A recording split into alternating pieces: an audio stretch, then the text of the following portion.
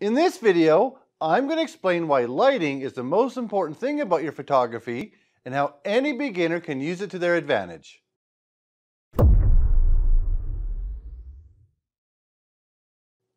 I live in the middle of nowhere, Saskatchewan, and I'm one of the more popular photographers in all of Western Canada.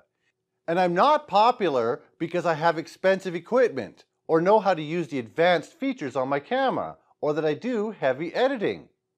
The biggest reason for my success is because of my lighting and composition, and anybody can do this with the camera they already own. The word photography itself means capturing the light. So that means whatever you want to shoot, you want to show it in the best lighting possible. For beginners, this means don't waste good lighting. Sunrises, sunsets, foggy days. In particular, I love shooting when it's really cloudy out. But back in the old days, like 10-15 years ago, I was a fair weather photographer. I liked shooting when it was sunny and warm. And there is a time to shoot when it's sunny and warm. There's nothing wrong with it. But if you find a really cool subject you want to shoot, and you can shoot it when the lighting looks better, your pictures will stand out more. One of the advantages of this is that when you look at your weather forecast and it says, tomorrow's going to be crappy weather, and the next day, and the next day.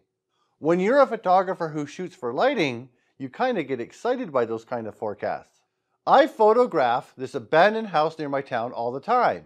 Here's a technically perfect image in the middle of the day. It still looks fine. But now let's check it out at sunset, or when it's cloudy, or in the middle of the night. You'll probably have noticed that the lighting conditions changes the image. I get an awful lot of credit for Mother Nature's glory. And it just so happens that in Southwest Saskatchewan, we get a lot of world-class lighting because of our weather. Even with my portraits, that's why I prefer doing photo shoots either when there's clouds or at the end of day. My friend wanted a photo shoot in her wedding dress. If we would have shot this picture at noon, the sun would be coming through that window. It would look horrible. But near the end of the day, when the sun's on the other side of this house, the light comes through that window perfectly. The camera settings are rather simple. If you've taken my entire beginner photography series, you know this is single point focus, aperture mode with exposure compensation. It's the lighting that makes it look good. One of the more popular questions I get on Facebook and Instagram is, what camera settings did you use for this picture? If I gave them my camera settings and they shot with different lighting, it still won't look as good. And sometimes you're going to get rewarded with perfect lighting, like my friend Lacey here. This was an end of day photo shoot when the clouds diffused the lighting just perfectly. Do you see how even the lighting is? If we would have shot this at 1 in the afternoon, there would have been heavy shadows under the hat. Some of the grass would be overexposed. There would be 3 to 4 stops of light difference between the darks and the brights. So when you look at other pictures and you find that you really like them a lot, ask yourself if you like the photo because of the ISO settings or because of the lighting. Chances are very good it's the lighting. When you combine good lighting with composition, and we'll cover that in the next video, you're going to have a very satisfying experience and your pictures will look absolutely amazing.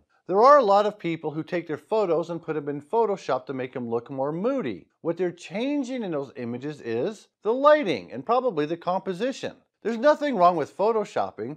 However, some photographers like myself prefer not to. I let Mother Nature do all the work so I don't have to do it at home. And when you do have to shoot in summer in the afternoon, all you have to do is be aware of direction of lighting. There's a lot of great color in summer, so it's a great time to shoot. But even more so if you happen to get a good thunderstorm. Here's a picture of our grain elevators here in Shaunavon. A lot of people think I'm a really good photographer because of this picture. But anybody would have gotten the same picture that was with me. I purposely went and waited here because I knew a storm was coming. This was shot with a mid aperture with default autofocus. The camera settings weren't that difficult. It was the timing. I endured a half an hour of strong winds and mosquitoes to get this shot. And when you're a winter photographer with great lighting, for some reason people think you're a super good photographer. I'm not a super good photographer, I'm just cold. And that is really just a difference between me and other photographers who shoot the same subjects. I'm willing to go out when the weather is not comfortable. Your camera settings are important, but remember you're using your camera settings to capture the light, so the lighting is more important. I will be creating some more advanced videos about lighting in the future. I've already made one called Painting with Light for doing night photography with a flashlight. And if you have any questions, comments, or suggestions about this video, please leave it in the comment section below and I will respond. And here is a tip from my wife. If you are going to be a winter photographer shooting for good light, make sure you have a shovel or roadside assistance. Chances are very good you're going to get stuck every once in a while. Thank you so much for joining me today. I really hope you enjoyed this video.